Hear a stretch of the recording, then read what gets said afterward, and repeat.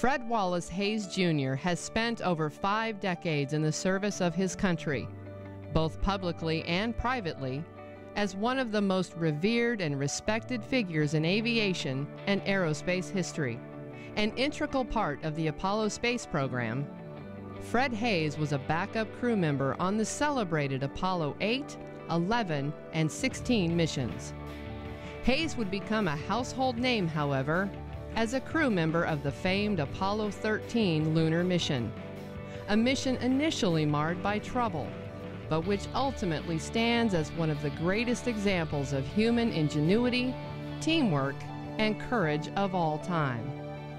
The Apollo 13 mission was an incredible journey, but it would be only one among many incredible journeys for Fred Haise. Haise received his Naval Aviator wings in 1954. While serving as a pilot in the Marine Corps, this Biloxi, Mississippi native also earned his engineering degree from the University of Oklahoma. Soon after, he began flying missions for NASA while continuing to serve as a fighter pilot in the Air Force. Haise relocated to Dryden Flight Research Center in 1963, where he piloted many high-performance and experimental aircraft, including the M2 F-1 lifting body aircraft, flight research that contributed significantly to the development and design of the Space Shuttle Orbiter. Haise's career would take an historic turn in 1966, however, when he would be selected by NASA to become one of the first 19 Apollo astronauts. We've had a problem here. We've had a hardware restart. I don't know what it was. Okay. Houston, we've had a problem. We've had a main Apollo 13 will be forever etched in the collective consciousness of the world. For 3 days in 1970, Haise and fellow crew members Jim Lovell and Jack Swigert fought for survival inside their crew module and on the world stage. Due to an oxygen tank explosion, the lives of the Apollo astronauts hung in the balance from the near beginning until the very end of the mission.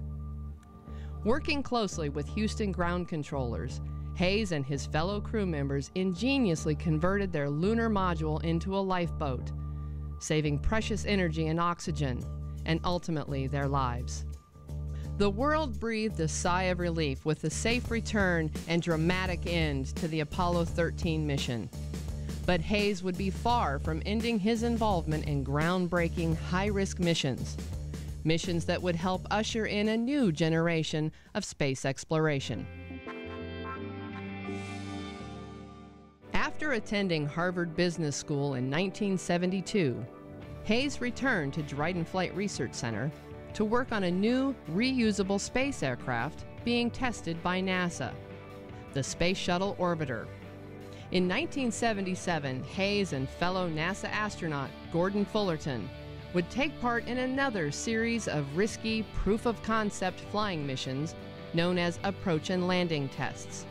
After years of research and development, the shuttle orbiter was finally ready for a real-life flight and landing test. In an effort to test its flight control systems and flying characteristics, the pilots would separate from the 747 and fly the engineless orbiter to a runway landing. The success of the approach and landing tests were critical for the advancement of the Space Shuttle program. In 1981, the Space Shuttle Columbia was successfully launched and returned safely to Earth, the first mission in an unprecedented 30-year history of the Space Shuttle program. In his 20-year career with NASA, Haise logged over 9,000 hours in flight, in more than 80 types of air and spacecraft, spent over 142 hours in space, and took part in history-making missions that shaped space exploration as we know it today. With an extraordinary record of public service to his country, Fred Haise retired from NASA in 1979.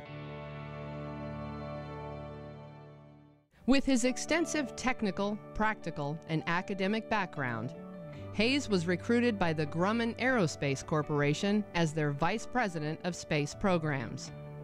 He would eventually become President of Grumman Technical Services until his retirement in 1996. Although officially retired, Haise continues to make an impact on communities and people around him.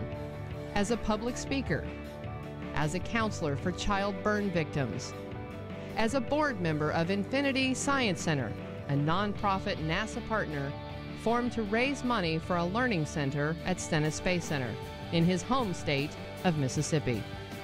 His achievements have been recognized from the White House to the Air Force, from NASA to New York City, from Hollywood to Harvard, and everywhere in between.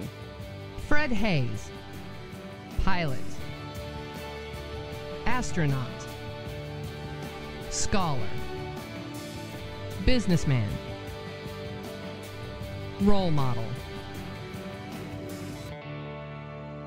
American hero.